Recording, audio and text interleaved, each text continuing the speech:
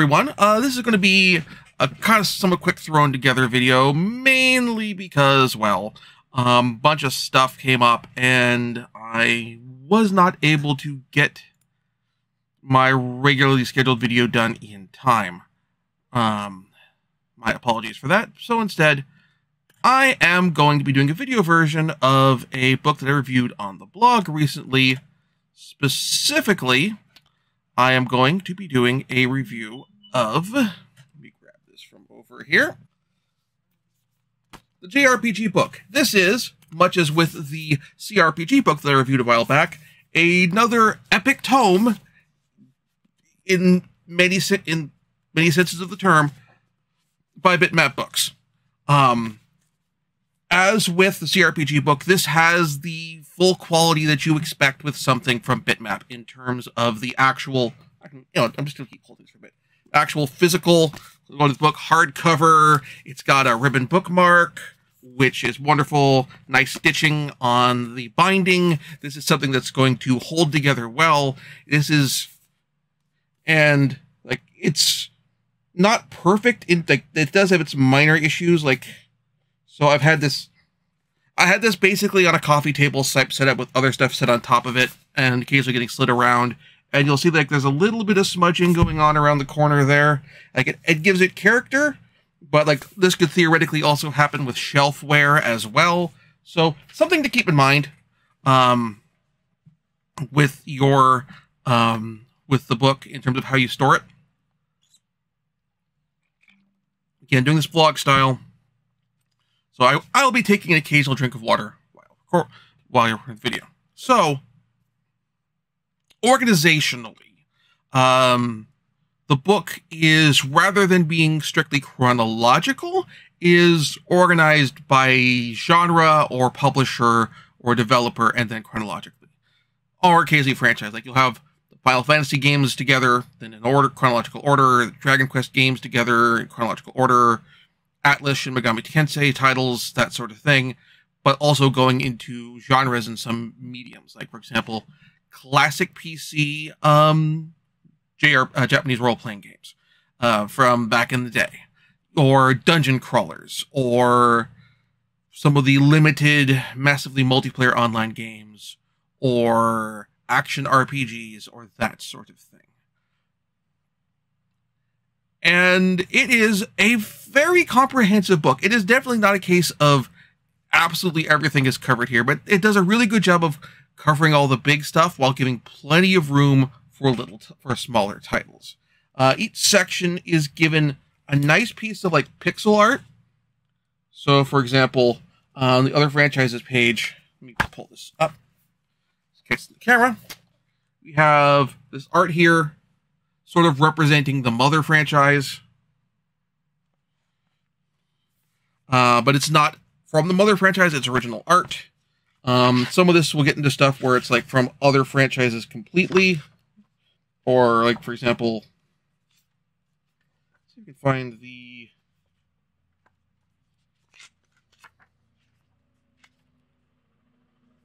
we have this one for the Mega 10 and Persona games.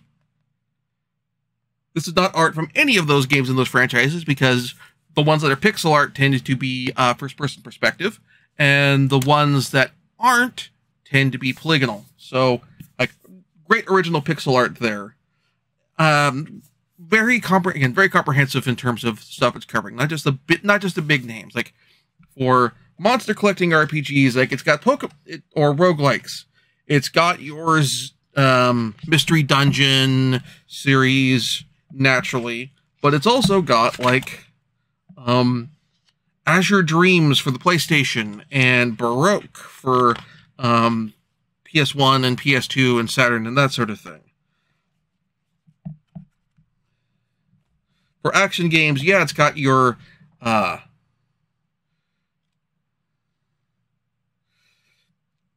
Tales series and your Mana series, sure. And of course, it has the Quintet classic series. But it's also got Govelius from Compile. It's got the Guardian Legend, which we've talked about on Nintendo Power Retrospectives. Because since that one did get a US release, though sadly, I I don't remember if Govelius did or not, because Govelius was MSX, and it did get a Master System release. We didn't get a lot of Master System JRPGs, that sort of thing. So, from a critical analysis perspective, it's interesting. I picked up this book actually well before the kind of controversy or discourse, or however you wish to call it, came about with Final Fantasy 16, with Yoshi P talking about how Japanese developers have reacted to the term JRPG and viewing it as a degree of ghettoization and stigmatization. And I've been spending a fair amount of time thinking about this, because, like, on the one hand, yeah, the Soulsborne games, definitely Japanese role-playing are definitely role-playing games from Japan. But like when we talk about JRPGs, oftentimes we are talking about games from judgment in terms of quality aside, which unfortunately in the late 90s, early aughts, into the PS2 era, into the PlayStation 3 era, we had the sense of stigmatization of Japanese role-playing games in terms of lumping them all together as being bad, which is a unfair, unreasonable comparison, and also to a degree kind of racist. I was not one of the people who was of that perspective in terms of them all being bad. I sought out Japanese role-playing games whenever I could find them, because from my perspective, not just because I'm a person who enjoys anime, like here I am sitting here with a Golden Sun t-shirt on. Like, Japanese role-playing games are my jam. Japanese role-playing games role-playing games from Japan, more often than not, tended to have a much stronger narrative focus to them than American and Western role-playing games. In terms of characterization, in terms of the depth of the narrative and that sort of thing. To put it in perspective, like, on the one hand, I do enjoy the Elder Scrolls games a lot as a big sandbox you can roam around and play in and do all sorts of side quests and that sort of thing. But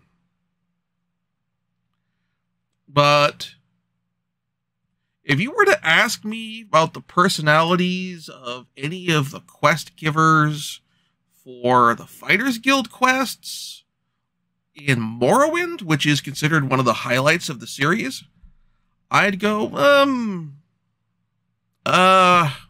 well, like, the quest givers in Western role-playing games tend to be bland. Your character tends to be bland. Like, the great innovation of BioWare, and to a degree before that Black Isle, was the whole mindset with those games and your selections, particularly when you get into, like, Dragon Age 1 and 2 and 3, of giving your character a personality based on your dialogue points. This is something that Obsidian would carry on through stuff like the Pillars of Eternity games, of letting you give your character a personality by selecting your dialogue options, as opposed to, like, so many, like, even like with Fallout, I'm like, your character, like, you ask questions about what the what your dialogue choices are, or what select dialogue options to ask questions about what various elements of the plot and the world and the character you're talking to and that sort of thing. But on the other hand, I'm like,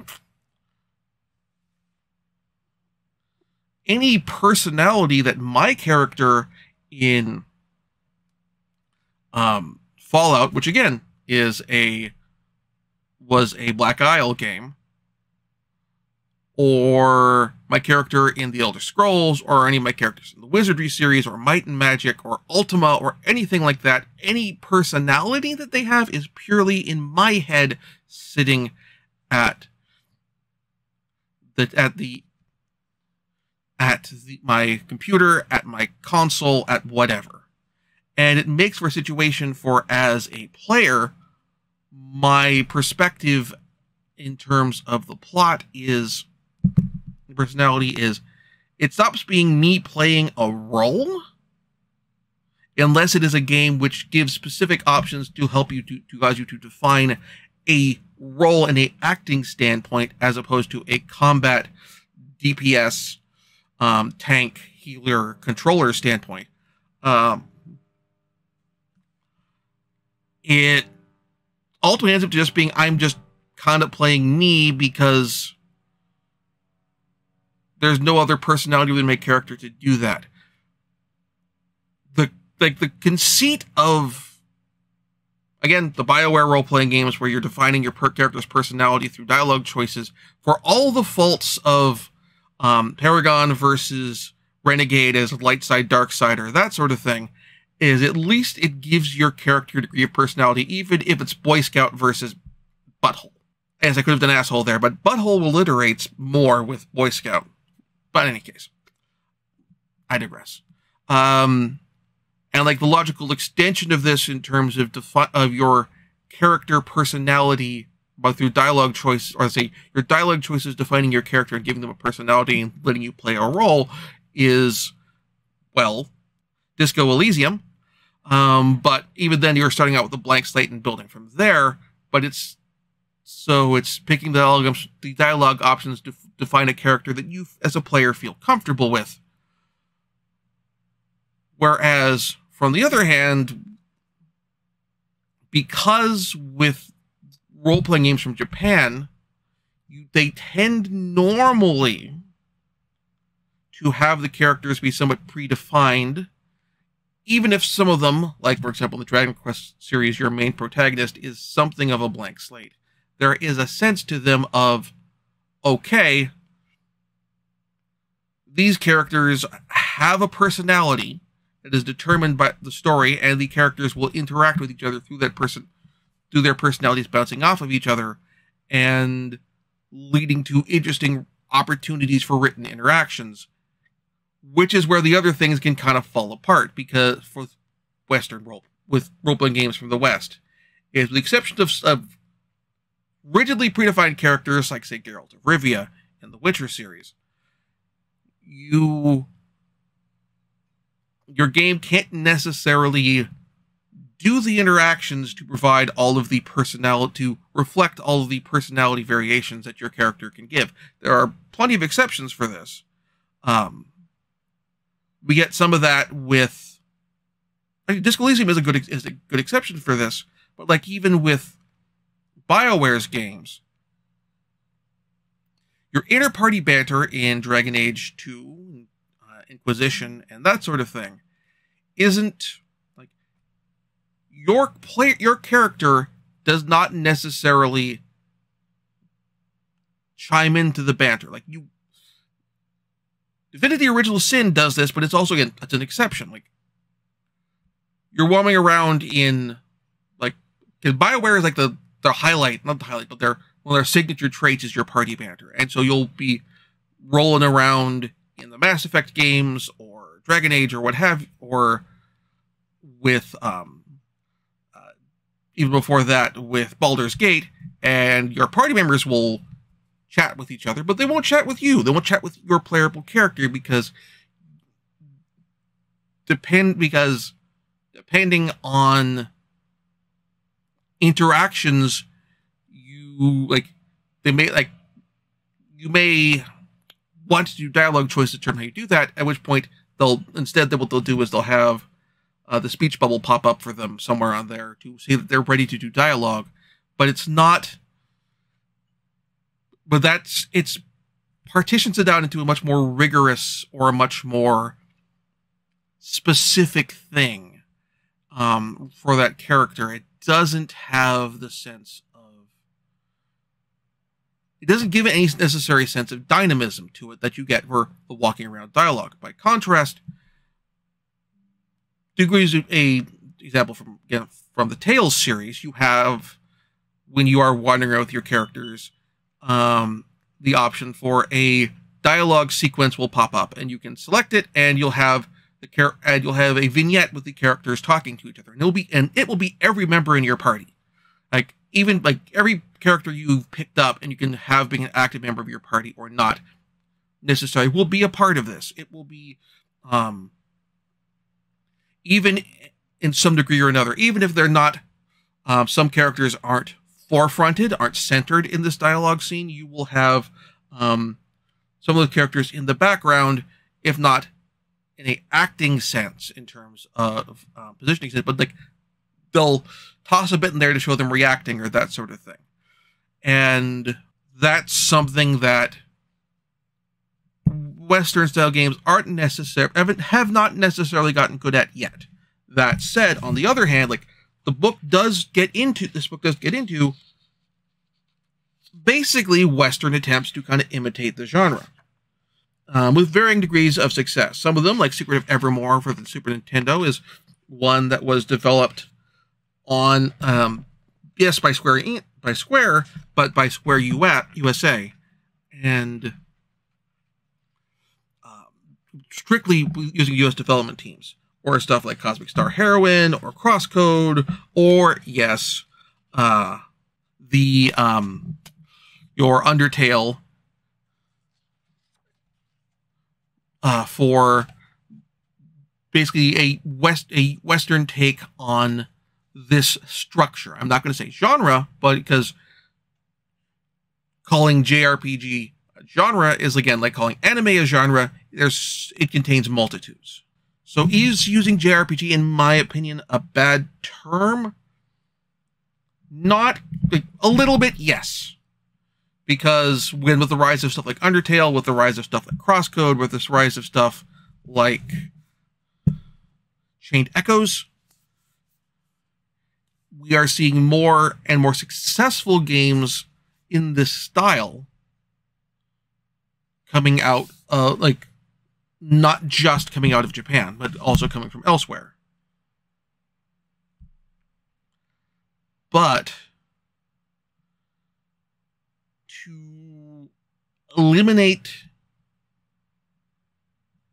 the J from it necessarily, I think there is a definite sense of what need to have a much bigger conversation about this in terms of addressing the medium,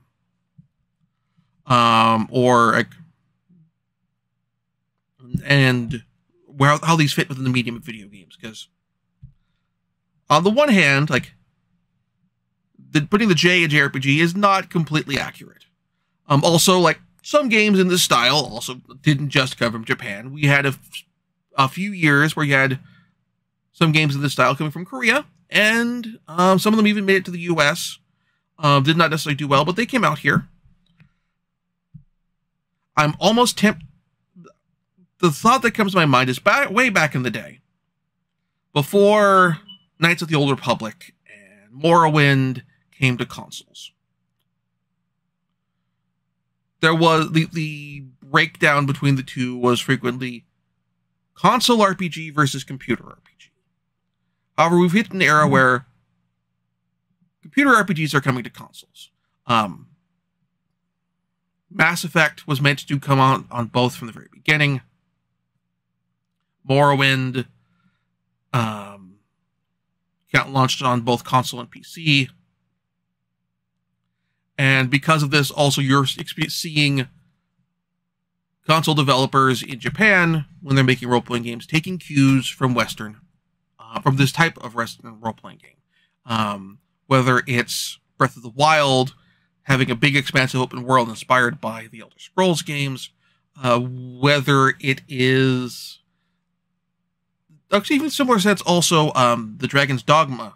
I'm not going to say the Dragon's Dogma series, because it's effectively at the moment just kind of one-ish games, one game, like one single player game, and then an MMO, taking similar cues.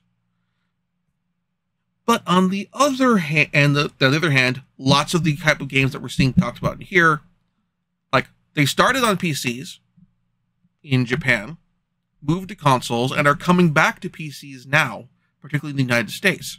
I am playing Trails in the Sky, second chapter at the moment. That is a game which launched on handhelds originally, but took off when it got a PC release in the particularly the United States, but also in Japan, and has gotten legs on both handhelds and both portable and consoles and PCs across the board. And certainly the Final Fantasy games going forward have been getting released on pretty much absolutely everything, as the barriers for developing for both PCs and consoles at the same time, or porting to both, have gotten simpler. So, falling back on the old standby of console versus computer doesn't work either. So I think, as a possible turn, keeping the same C and C approach here, either C and C or C and N. I think C and D, but perhaps a better term would be the NRPG, the narrative RPG. The role-playing game that puts a heavy focus, not necessarily a big sandbox for you to explore, with, yes, quests involved in there, and that sort of side of things, but one with a particular focus on developing on narrative in terms of dynamics between characters, narrative in terms of developing a character, or narrative in the sense of a primary, perhaps somewhat linear with a little side branching paths narrative thrust to the story, and how the characters react to that. Versus, and that's where things get tricky for me, is finding the right prefix for other genres. The other possibility that comes to mind is there is a variety of chart, which if you've played this type of RPG before, and also some sports games, you might have seen before the spider chart or web chart, where you have, instead of your standard Y and Z axes, you have kind of web, and you have points in different axes and on the different branches of the web. And you get kind of this big blob that reflects how the character exists on certain attributes, or what have you. And that might be the way to handle this, by putting together a bunch of axes in terms of narrative focus, character definition, not with the type of mechanics or that sort of thing. I will probably have to put together, this is the kind of thing where, for this part, for how to break this down, would probably fit better in a blog post, because this would flow better in writing than presented in this way. Maybe if I whipped up some visual aids and turned it into basically a not quite PowerPoint presentation panel, but something. But this plus the CRPG book go together excellently. If you are a fan of playing role-playing games on computers and consoles, these two books together are a wonderful addition to your collection, and quite possibly will give you a whole bunch of new books or new games that make you want to go seek out. Whether it's going to GOG or Steam to see if you can find a copy of Subterra Core, or that will run on modern computers, or hunting down fan patches for some classic PC role-playing game from Japan, or what have you. This will definitely expand your want to play list. And there will be a link to where you can get it. It will not be an affiliate link, but there will be a link in the doobly-doo to where you can get it from Bitmap Books directly.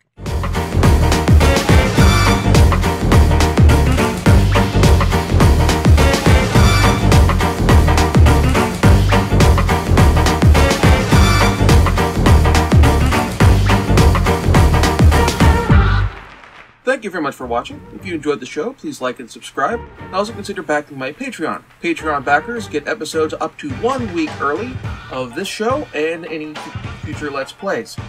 Also, please consider backing my Ko-fi. Toss me a few bucks, also helps support the show, and it's not a monthly obligation or anything like that.